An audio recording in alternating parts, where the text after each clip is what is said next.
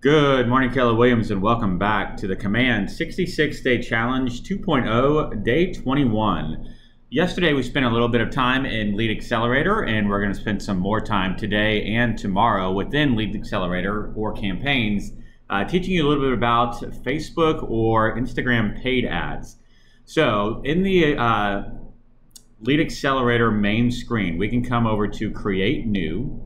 And now I want to create a paid social ad. So I want to show you a new targeting aspect that we have within at least Facebook ads for now. So I click on Facebook ad, I create my test campaign. I'm going to decide on what my schedule is. How long do I want this ad to run? How much do I want it to be per day? We went through this in the previous videos.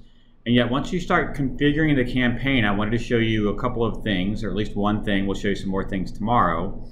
You now have the ability at the bottom of this campaign to target your entire database.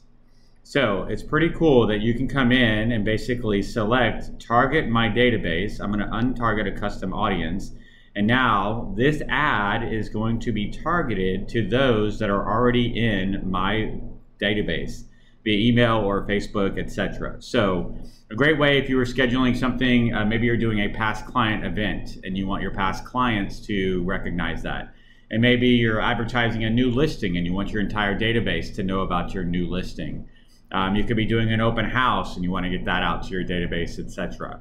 So great ways for you to set up a paid Facebook campaign and then come in and actually do some advanced targeting and target your database.